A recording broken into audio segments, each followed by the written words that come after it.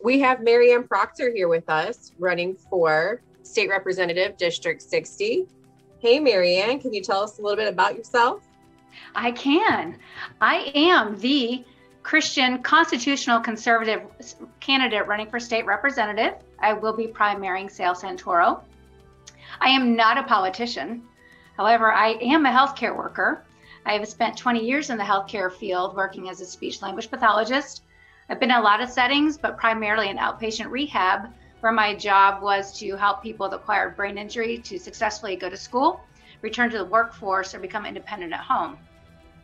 And now my husband and I live in Union, where we have this comfortable life, and I love it. I'm actively volunteering in the community. I'm a coach for Girls on the Run. I lead Bible studies. I mentor young moms.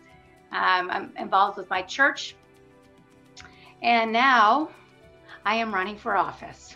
Yay! Thank God.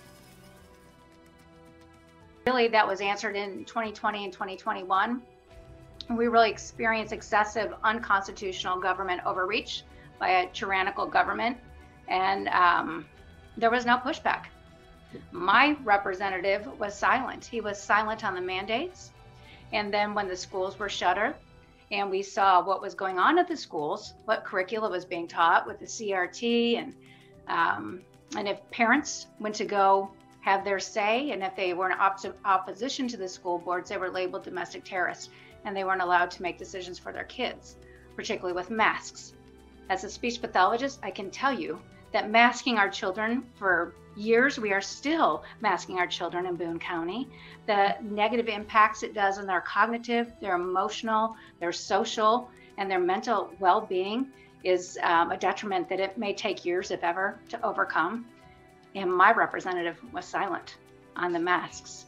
So I did what any normal citizen did. I went and voted. And then I went and protested. I was never a protester, but I am now.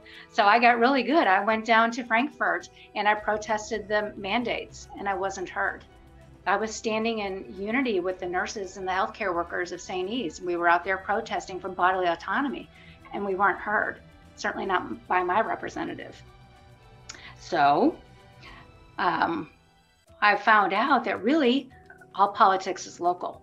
So when I was finding out why is he silent, what's going on? Well, I found out it's because he's busy raising our taxes.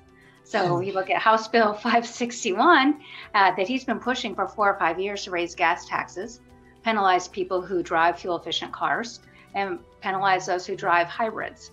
So he's done that. And he's also been working to increase our county clerk fees by 500%. And those are just a few of the taxes that he was raising, while meanwhile, the government was shutting down our businesses, crushing our economy, and doing these punitive penalties and determining who is essential and who is not. So those are the reasons I'm running. I am running to push back. I will not be silent on the mandates. It's discriminatory and it's unconstitutional.